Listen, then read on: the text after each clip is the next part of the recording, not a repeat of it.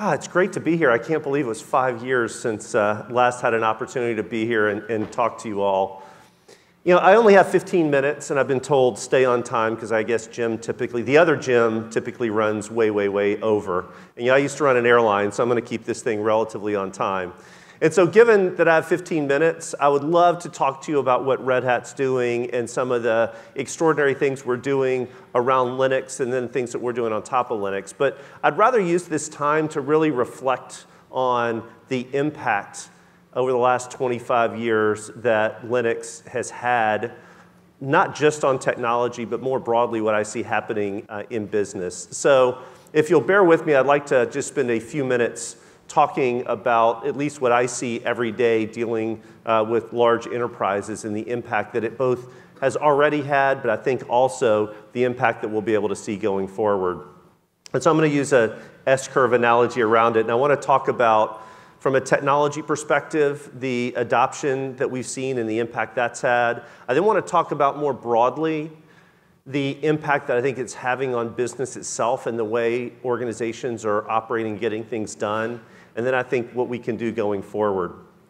Now, I'm going to go through this next page very, very quickly. This page was originally to basically talk about history of Linux, but somebody on there is going to do what I saw last night and see, you know, kernel 2.6, that's not really history. That was just a few years ago. So we often think about with technologies, when we think about an S-curve, is a level of adoption where something starts and it works and slowly kind of builds, and over time, you know, it gets better, and, you know, Clayton Christensen, Innovator's Dilemma, as a model that innovation happens. But the more as I started to reflect on the history of Red Hat, and it's really hard to talk about the history of Red Hat without talking about Linux, and it's hard to talk about Linux without talking about Red Hat, because the two are so long, so closely have worked together and, you know, continue to work well together. But when I really think about Red Hat as a business and enterprise adoption around Linux, there was certainly a lot of adoption happening in the 90s as, you know, what I'll call really bleeding edge people started to use Linux and think about it. And, you know, Red Hat was a big part of that, passionate about open source and what open source is and could mean. But frankly, as a business model, we didn't have one. It was literally selling t-shirts and coffee mugs, and that's not necessarily really good business. And if I had to say beyond the technology, and Red Hat's historically been either the largest or second largest contributor to Linux over, you know, 2 decades now. But I'd say aside from our technology contributions, one of the major contributions that Red Hat has made broadly to Linux and to open source is business model innovation, right? We ultimately decided that, you know, having a business model that involved selling t-shirts and coffee mugs probably wouldn't work, and had tried a box product at CompUSA. That didn't work really well either. And so a group of our folks got together and said, well, wait a minute, to really make this phenomenal technology available for enterprises, we need to create a level of stability. So how do we kind of take the power of this open innovation and kind of create kind of long-term binary compatibility and certified ecosystems and all the kind of downstream things that enterprises need. And so we kind of created this business model around, we call it enterprise open source, where we take all open source software and then offer it with a defined life, et cetera, et cetera. I'm not here to talk about our business model, but more to say that's kind of was around 2001, Red Hat's kind of major innovation around business model. And I think this is important to talk about for a minute, because the amazing thing to me about Linux isn't that it started bottom up. It's that in the enterprise it started top down, right? So where Red Hat got its first major wins were with investment banks running massively mission critical exchanges, right? Trading platforms, right? It wasn't working its way up from file servers and kind of from bottom up. It really started, our big initial wins on the enterprise side were with the large investment banks running trading platforms. Now you pause and think about that. I don't want to draw a caricature of investment bankers, but many of you who've been involved with startups will recognize this. These typically aren't people who care a lot about freedom. These aren't people who, you know, kind of even care about cost, right? These are people who care about best possible feature functionality at any cost. and they adopted Linux.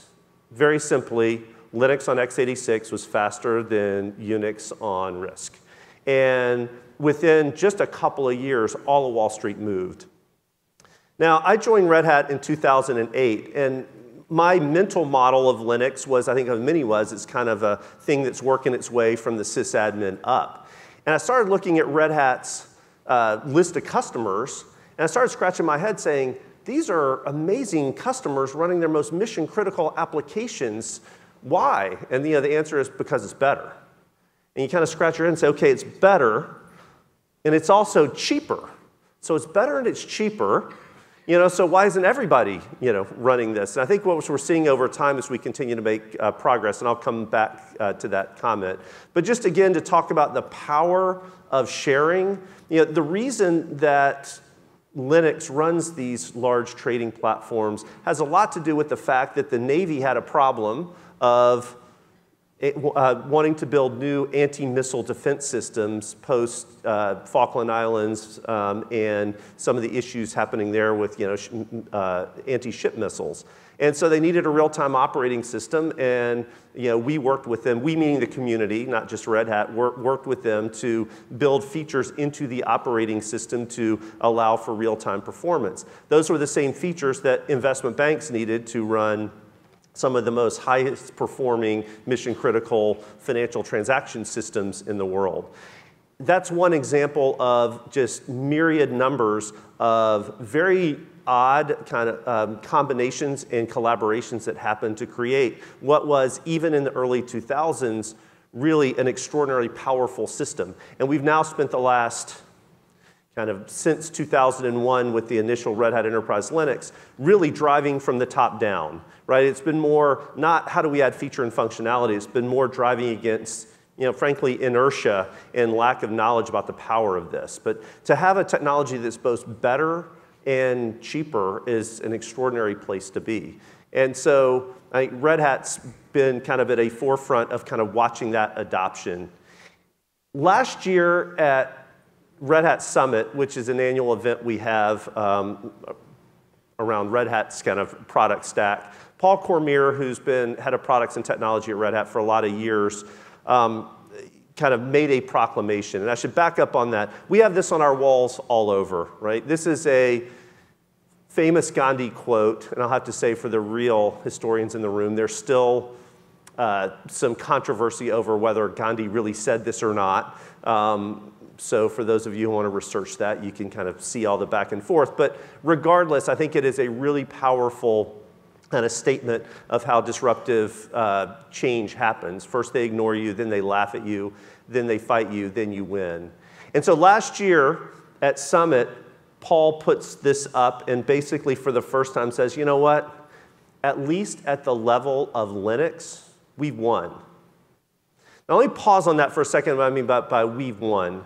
Red Hat spent from its early days through until recently, I would argue, fighting a battle to say open source is a viable alternative to traditional software stacks.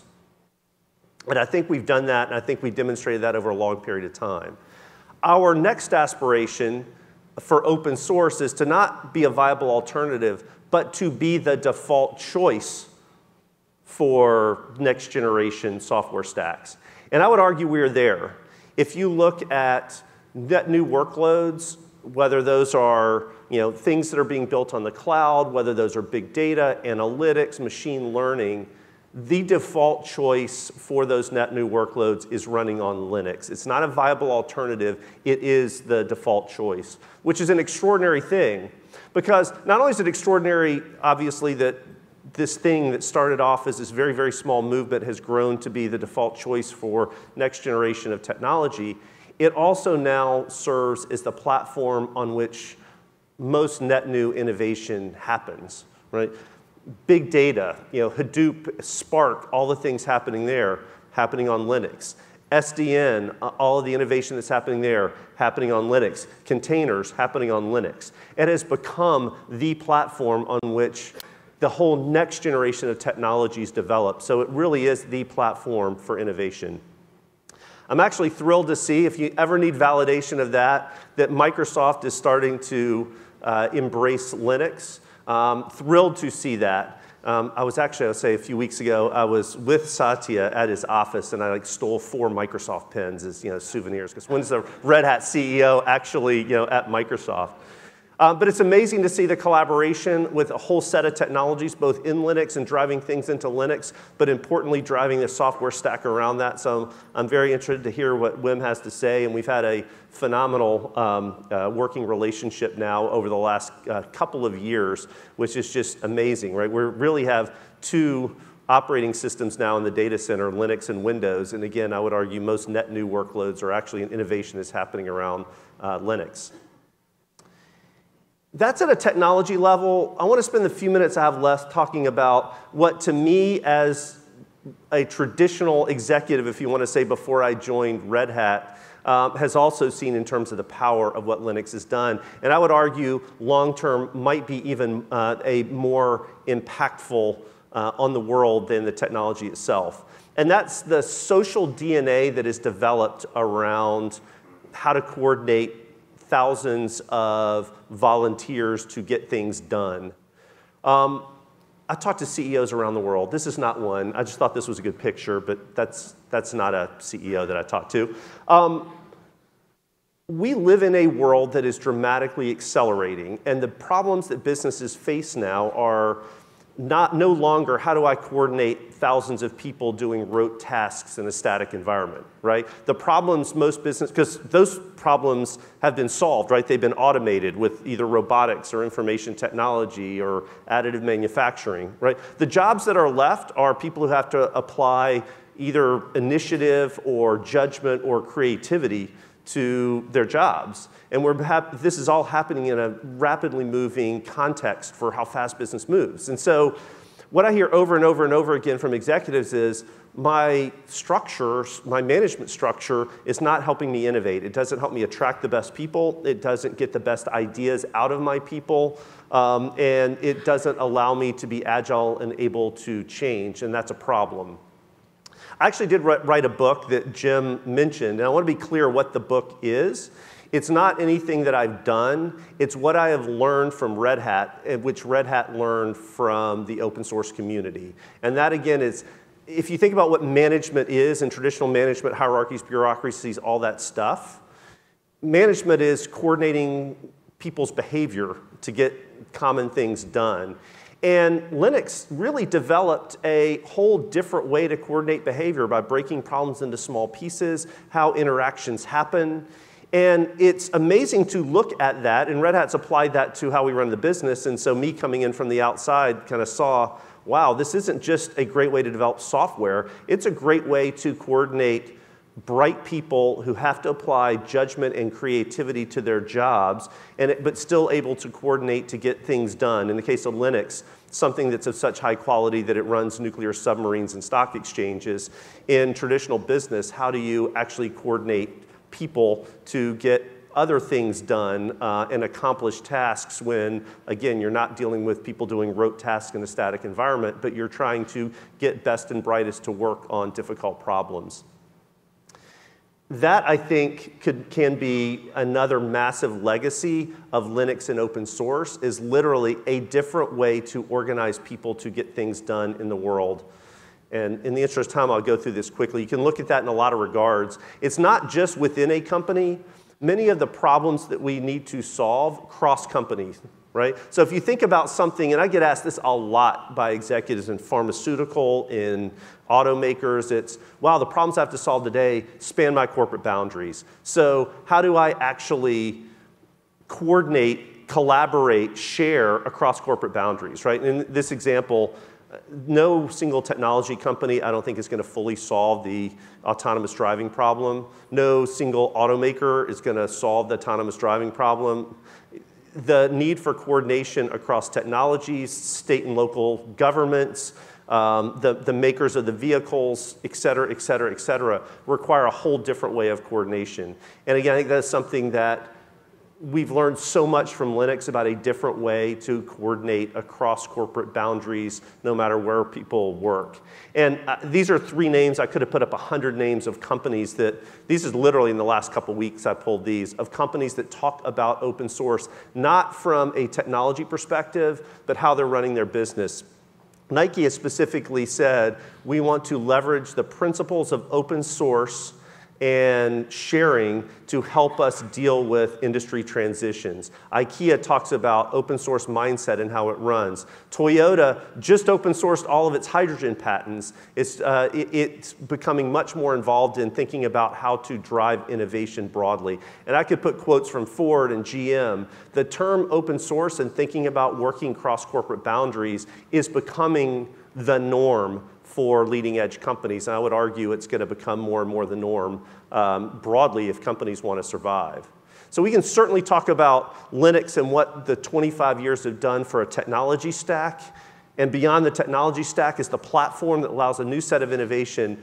But I would actually argue the social DNA that was developed to coordinate a different set of volunteers to work together is already massively impactful on business and will be going forward. So quickly on what's next, I think the same social DNA as well as the technology stack can really help us solve the mega world problems. So if you start thinking about things like global hunger, curing diseases like cancer, global warming, these are massive, massive, massive daunting problems, right? There is no institution, there is no country, there's certainly no individuals that are going to solve this. This actually requires, again, a different way of people thinking and working together. And I do think that Linux as a technology, but more broadly as a social DNA about how people can work together, has the potential to dramatically impact human outcomes and get some of the most daunting challenges. I used this statement at Red Hat Summit a few weeks ago, that our ability to harness and distill the best ideas will determine the progress of human progress for the next century. And when I say the ability to harness and distill the best ideas, that is how you get people to work together, right? And what we know is the traditional way we've done that, proscribing, hierarchies, that does not work. That does not get best innovation out of people. And I think what Linux has done, and broadly what we're seeing continue to innovate around open source, is really develop a better way to harness and distill the best ideas. So again, we can talk about Linux for what it's done in technology, but I think its impact so far on the world has been so much broader, and where I see the possibility for it to go is truly extraordinary. So I'm just thrilled to be able to be a part of that, and I'm thrilled that Red Hat's been a part of that. So happy birthday, happy 25th. Thank you all, and thank you all for your work to make it all possible. Thanks.